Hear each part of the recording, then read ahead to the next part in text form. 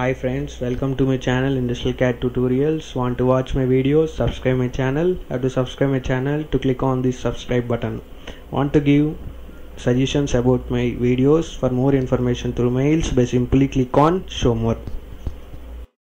This video I am going to explain introduction to pressure vessels. Pressure vessels are the containers for fluids under high pressure. The pressure vessels are so many types. There are variety of industries like petroleum, refining, chemical, power, food and pharma. Already know the types of pressure vessels. There are three main types of pressure vessels: horizontal pressure vessel, vertical and spherical. However, there is some special type of vessels like refrigeration towers, reactors, but these names are given according to their requirement of the client or the requirement of use only as per the ASME standards. Horizontal, this is the example of the horizontal pressure vessel. The dishes are there and the nozzles and the saddle supports are there. On the side view and the front view is one of the example. And next, vertical, this is the vertical pressure vessel. The maximum shell length to diameter ratio from vertical drum is 5:1. These are the same like the horizontal, but the position is in vertical. This is the head, top head and bottom head, nothing but a dish, and the supports legs are. This is called as saddles are used on horizontal. On vertical, use the legs. Construction a wider range of shell diameter and height. This is the one of the distillation columns. These distillation columns are so long. The diameter is very less, but the distillation columns are very large.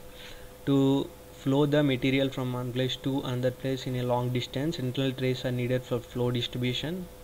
I'm saying figure shows a typical reactor vessel with a cylindrical shell. This is the cylindrical shell.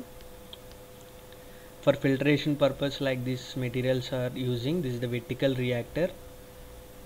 Has so many parts: nozzles and the flanges and top dish and bottom dish and the cylindrical shell to construct. So many parts are there for any of the pressure vessel.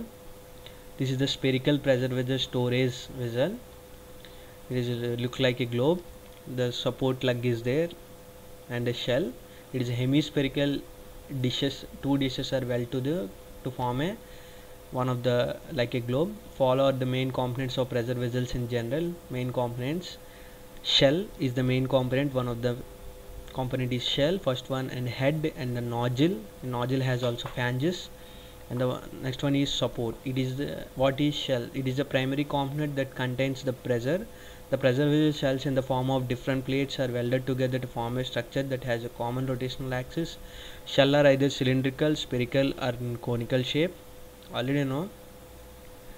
Shell horizontal drums have cylindrical shells and constructed in a wide range of diameter and length. The shell sections of tall tower may be constructed of different materials, thickness and diameters due to process and phase change of process fluid. Shell of spherical pressure vessel is spherical as well. This is the spherical, the horizontal, vertical type pressure vessels are there. What is means by head? All the pressure vessels must be closed at the end by heads. Ends are nothing but the thoracical heads, ellipsoidal heads, hemispherical heads. The dish heads are typically curved rather than flat. These are intermediate heads are separate sections of pressure vessel to permit different design calculations. A nozzle is a cylindrical component. What is nozzle?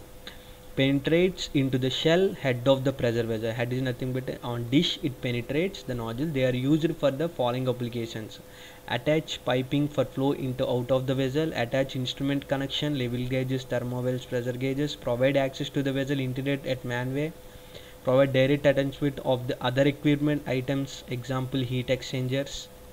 Either these nozzles are used. Nozzles are the very important object. Support is used to bear load of pressure vessel, earthquake and wind loads.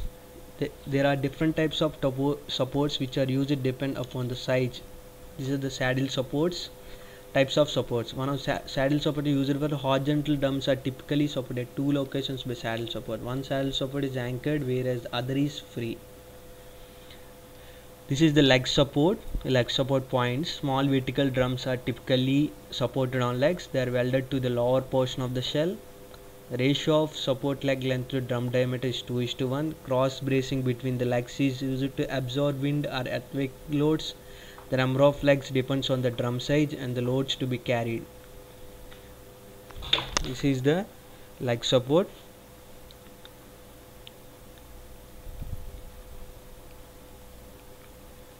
Saddle support is over, and leg support. This is the lug support. The most of the lug support are used in reactors of the high pressure vessels.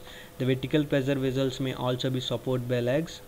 These have 4 lugs, also moderate height to diameter ratios in the race. The lugs are typically bolted to the horizontal structure number. Whenever the horizontal structure is there, they bolted to the lugs. The holes are to be created on the lugs. Any fluctuations not happen. And the lugs are the very strongest to support the equipments. Skid support. Tall vertical cylinder pressure vessels are typically supported by skids. These are all the parts are on the pressure vessel to withstand of the high pressure. Any of the high pressure is giving, the supports will help the pressure vessel tank. Thin walled pressure vessels. Thin wall refers to a vessel having inner radius to wall thickness radius of 10 or more. Radius by thickness is greater than or equal to 10 only. When the vessel wall is thin, the stress distribution through its thickness will not vary significantly, and so will assume that is uniform or constant. In both cases, the pressure vessel in the will considered to be a gauge pressure, since the measure above atmospheric pressure existing at the inside and outside stress.